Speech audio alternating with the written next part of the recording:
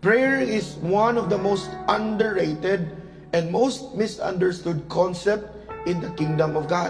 Ito po ang isang bagay na alam ko na yan. Prayer na naman. Alam ko naman na yung prayer na yan. But unfortunately, mababaw yung ating understanding sa prayer, kaya hindi natin ginagawa. Alam natin, importante mag-pray. Pero konti lang ang nagpipray. Alam natin that prayer is communing with God. But unfortunately, prayer becomes our last option. And we have to realize that prayer should be our first option. The reason why people don't pray because they have not experienced an answered prayer. Na-realize ko, daming mga tao hindi na sila nagpipray kasi hindi nila nakikita na nag-work ito. And the reason why your prayers are not working kasi we lack the understanding. Pag hindi mo naiintindihan ang isang bagay, hindi mo yan gagawin. And that is why it's my purpose this morning to let you understand that there's more power to prayer than you will ever know. Prayer is an untapped resource that God is giving to us, and unfortunately, only a few of us are using. Konti lang po ang gumagamit nito. At kung nagpipray man tayo, hindi po yung way of prayer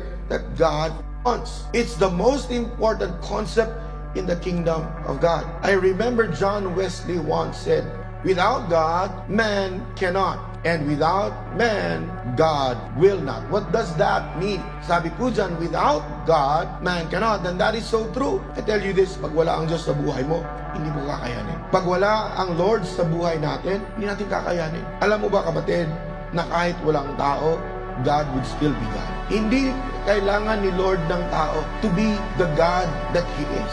God does not need us to be the King of Kings that He is. But I tell you this, man without God, we are nothing.